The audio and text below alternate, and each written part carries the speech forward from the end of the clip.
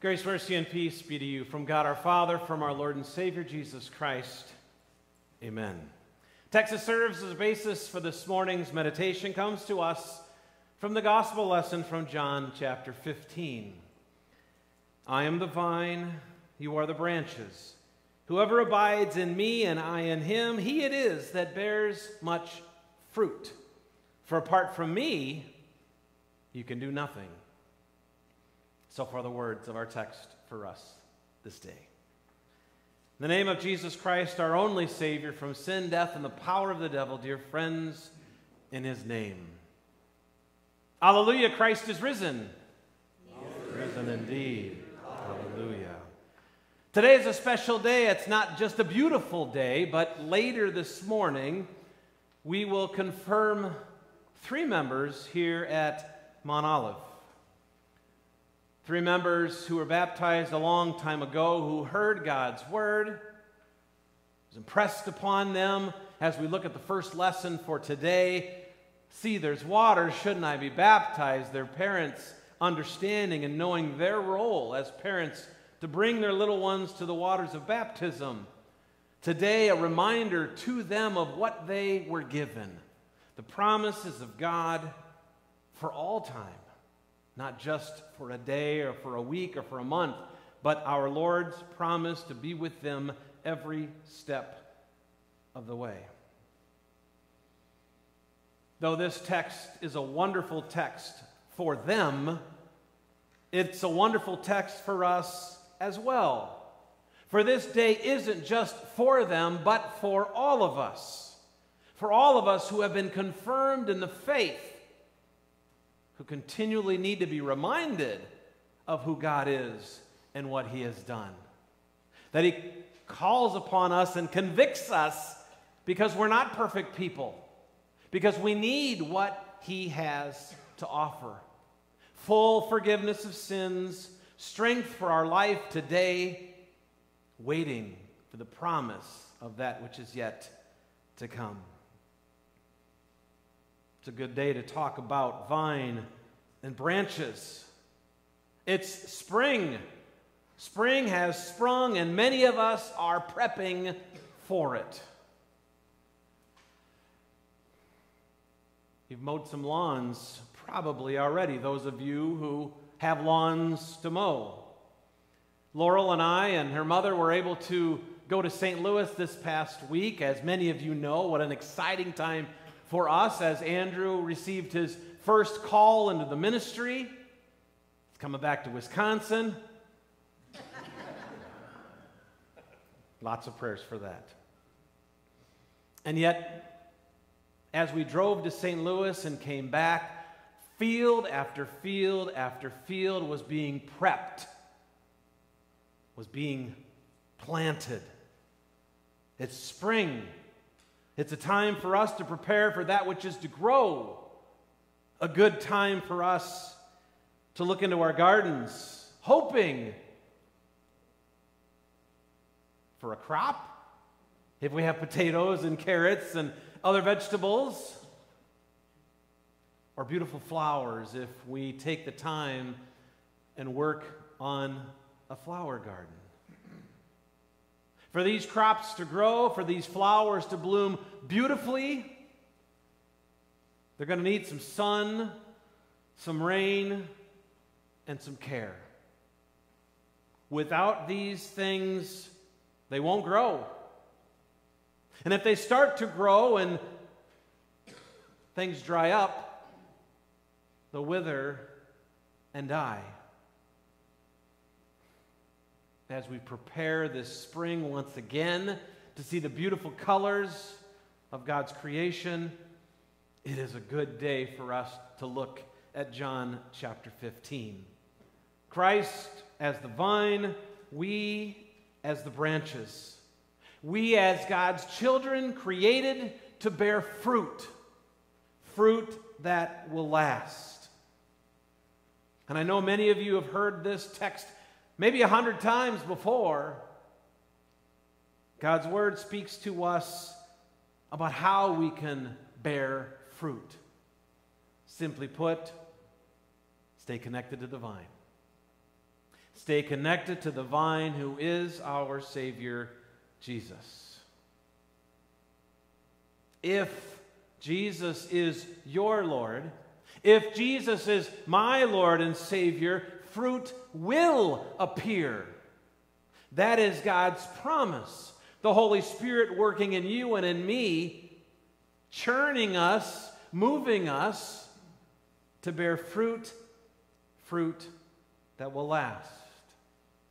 I've seen it in our 3 confirmands, how God has used them and taught them and built them up in His love. And as your pastor, it's been a joy to see many of you grow and bear fruit that maybe you don't even know. But I see it as it touches the lives of those in this place and throughout our community. Galatians chapter 2 talks about the fruits of the Spirit. A few of these are joy and peace and patience and kindness, self-control. There are many, many more. Bearing fruit also means God giving you the ability to resist the temptations and sins that, as we know from another lesson of Paul, that creep right up beside us and try to entangle us and pull us away from the love of God that we have in Christ Jesus.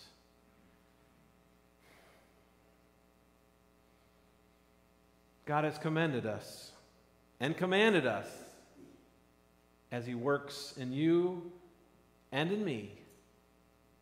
And He reminds us again this day where that strength comes from. In an individualistic world that likes to shine the light inward and say, "What have I done?" John chapter 15 is very clear where our strength comes from.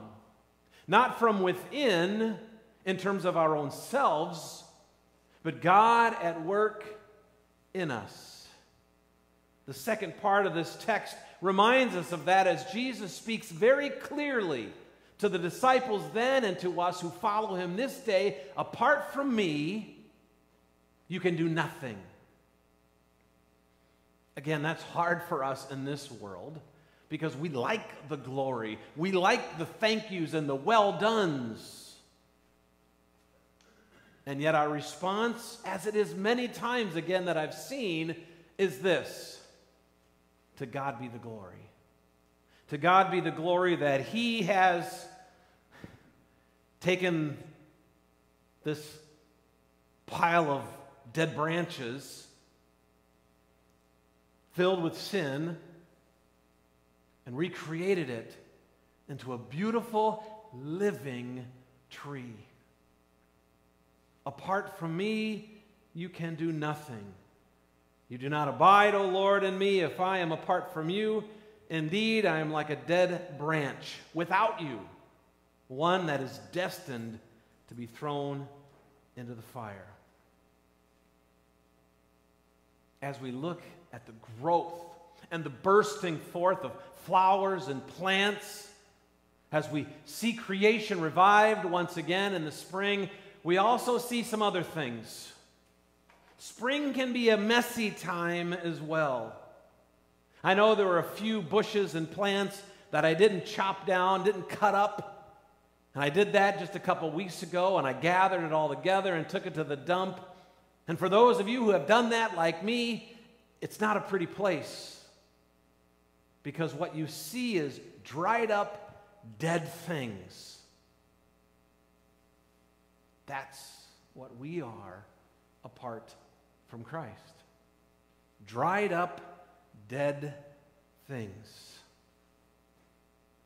And yet, thanks be to God that He didn't clear us out and leave us dead, but He sent us Jesus so that we could have life and have life everlasting. He's taken us who know not God or what He has done for us.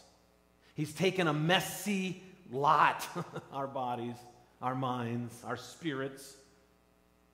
He's cleaned us up and made us new in Jesus.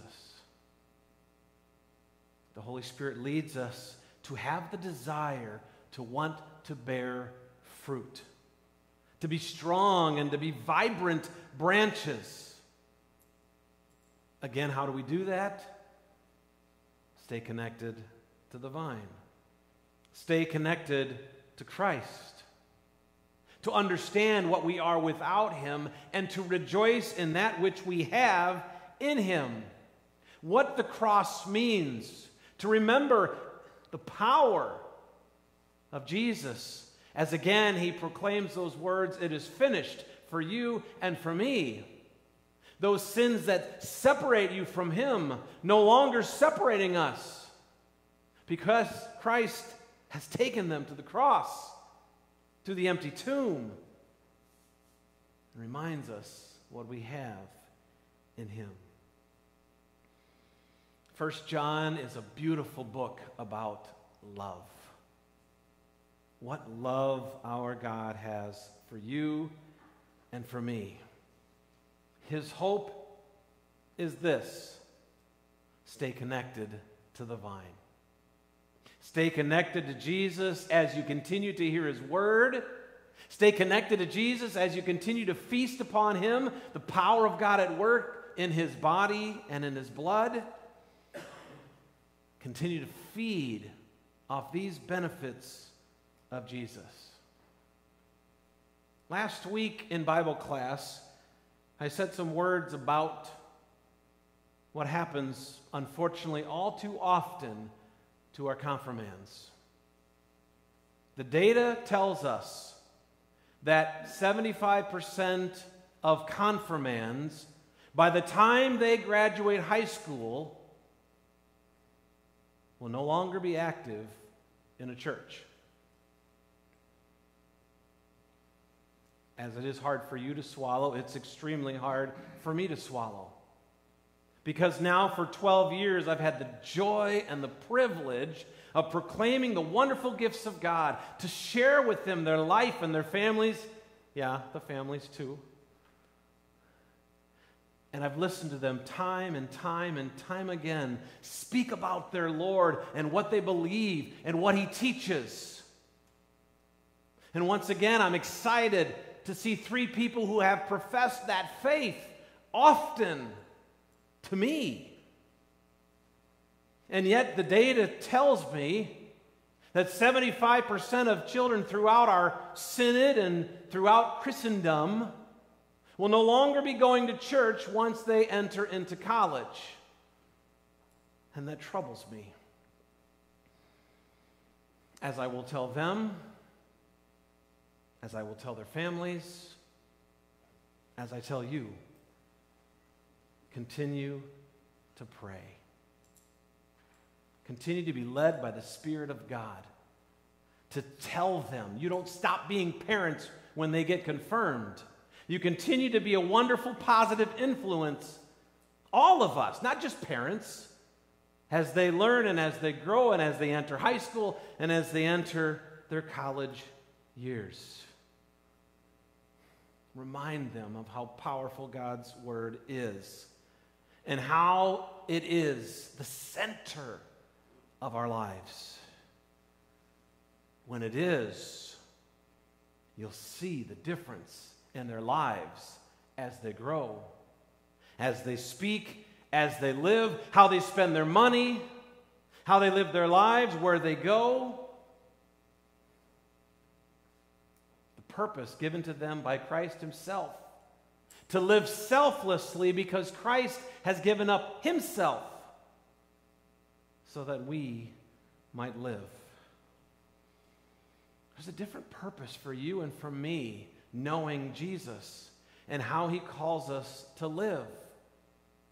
Simply put, as you've heard me say before, it's not about you and it's not about me, what I can gather, what I can earn. But it's all about Jesus and what He has done and how He works in all those aspects and phases of our lives. As you know, I know, it's not easy. It's not easy to live as a follower of Jesus in the midst of this time or in any time. And yet, God's love and His forgiveness is always available, even when we fall short. My prayer for you, and it will be for our three later this morning, is that our lives would be a thank offering to our great God for all that He has done. That we would, in truth and in sincerity, try whatever we can do, the Spirit leading us all the way, to honor Him. That His life gifted to us will always be in season. Messy at times as it will. And that we would be, because Christ says it, and He leads us, would be faithful branches connected to the vine that is our life source. Spring has sprung, and it's a joy to see it bursting forth in so many ways. Likewise, may we not think our days are numbered in such that God no longer needs me or wants to use me to bear fruit. Oh, how He does want to continue to use you, the branches connected to the vine, to share and to live Him.